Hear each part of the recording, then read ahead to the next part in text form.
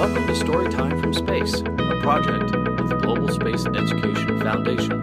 To learn how you can support this exciting project, please visit storytimefromspace.com.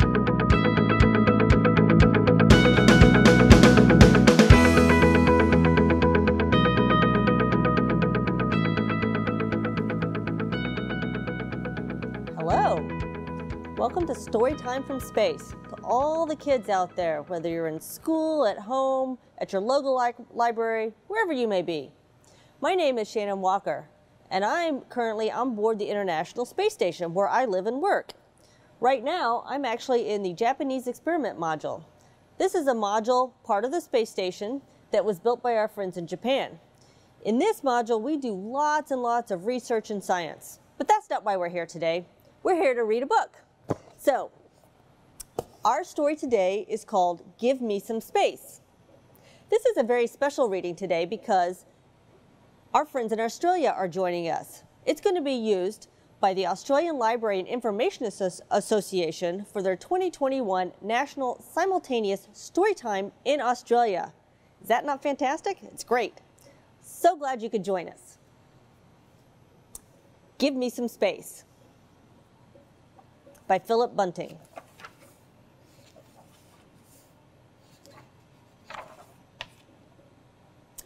Ever since the stars were aligned to bring her here, Una has loved space. Her first step was one giant leap. Her first word was gravity.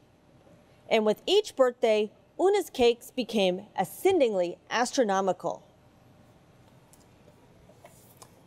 So there Una is, in her crib, and she's got the solar system above her, probably thinking about space as a baby. There she is, jumping off the couch, one giant leap. Dropping an apple, gravity. And here are her birthday cakes, ascendingly astronomical. That means they got bigger and bigger every year.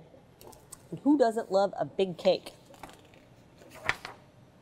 Now, after a few more laps around the sun, Una lives in a world of cosmic curiosity and intergalactic inspiration. So we see Una here sitting in her room. She's got a fish named Neil. She's got a notebook where she writes down her observations about the world. She's got posters about space, which are really neat. One of them is about astronaut ice cream, which is great because that's delicious.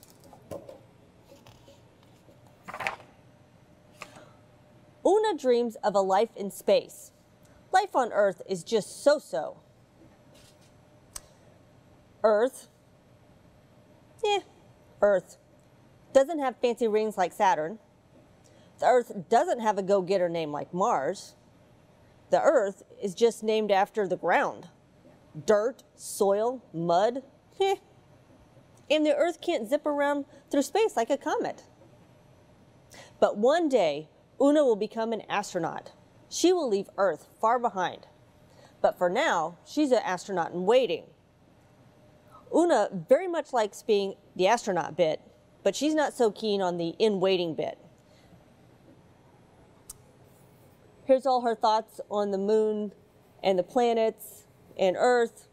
Over here says, you must be this tall to be an astronaut.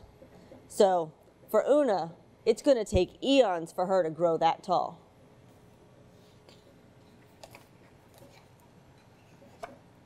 But here's the good bit.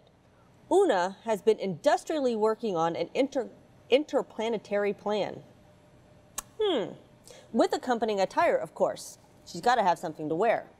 So, she's going to wear a hand-me-down snowsuit from her big cousin Carl, and Carl's ski gloves, slightly too big, but they'll do in this case, and her mom's dusty white Uggs from 1995. They're still cool today. And today's the big day.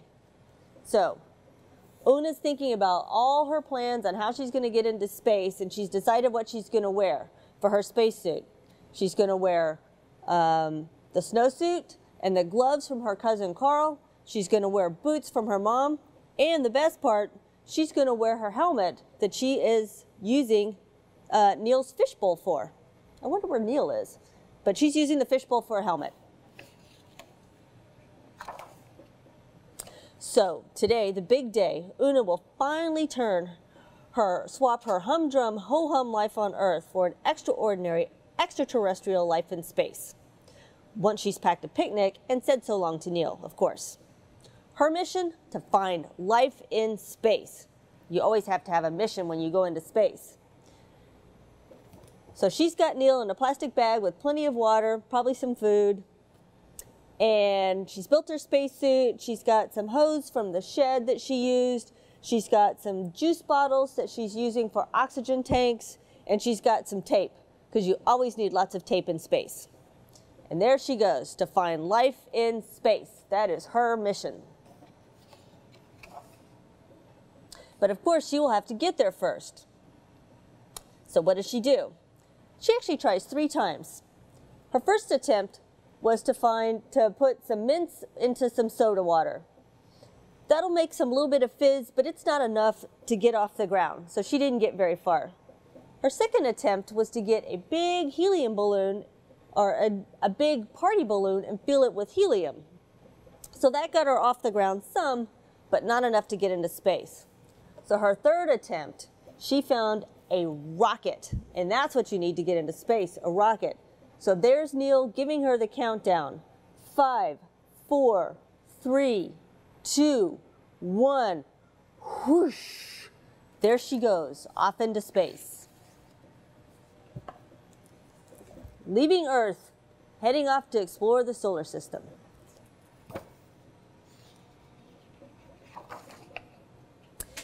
Space was even more extraordinary than Una had hoped. There was no so-so, there was no humdrum, and certainly no ho-hum out here. She's out exploring the planets. Mercury. A year on Mercury goes quickly. 1 Mercury year lasts just 88 Earth days. No life here, though. Venus. She goes by Venus. Venus is the hottest planet in the solar system with an average temperature of 465 degrees Celsius. Whew! That is hot. That's way too toasty for life. So, no life on Venus.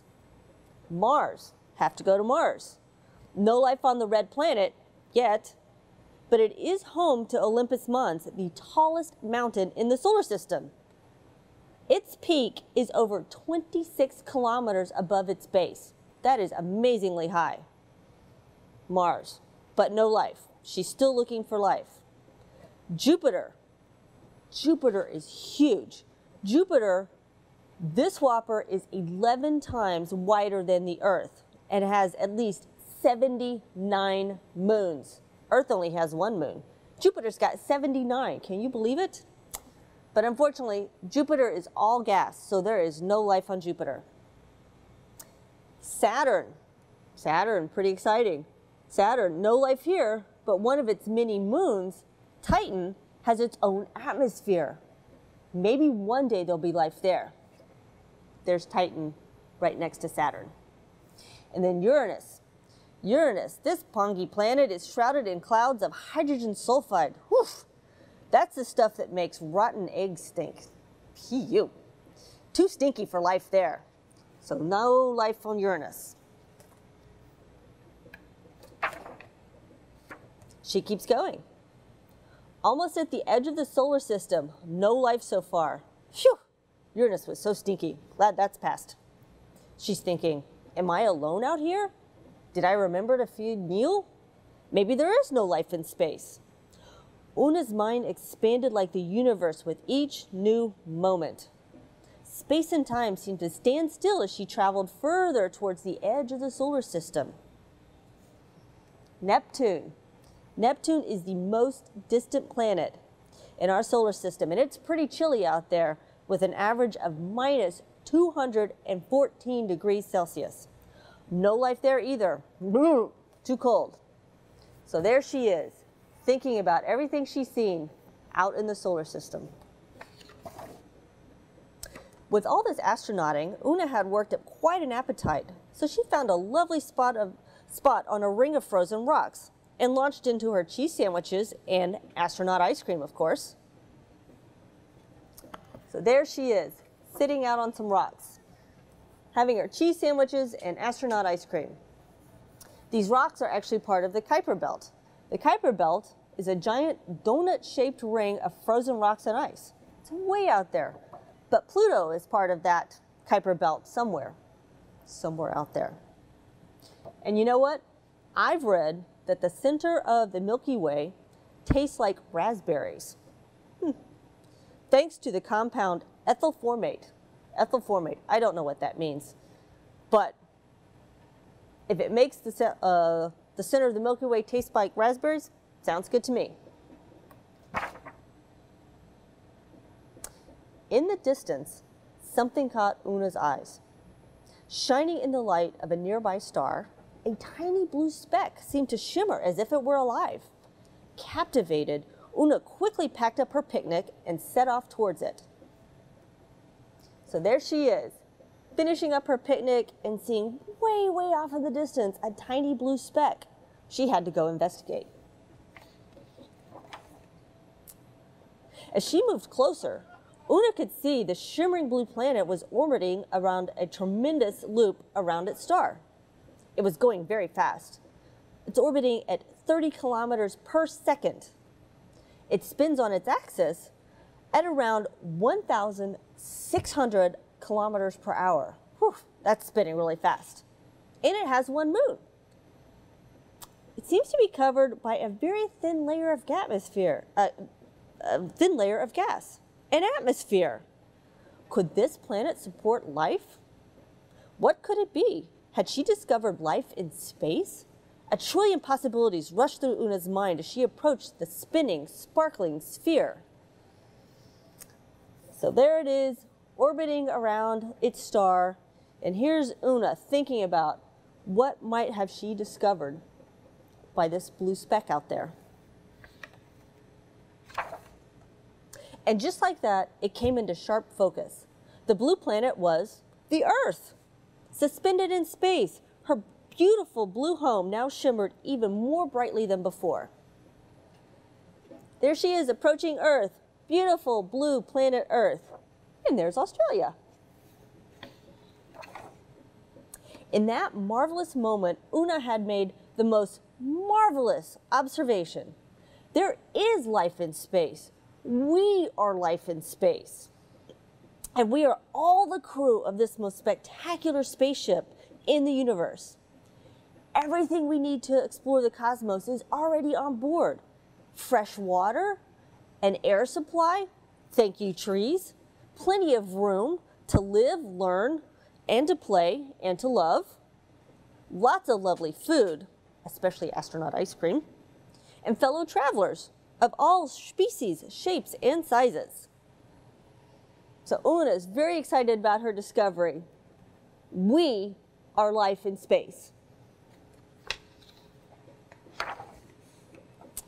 With her mission complete and astronaut ice cream supplies severely depleted, it was time to return home and begin a new mission.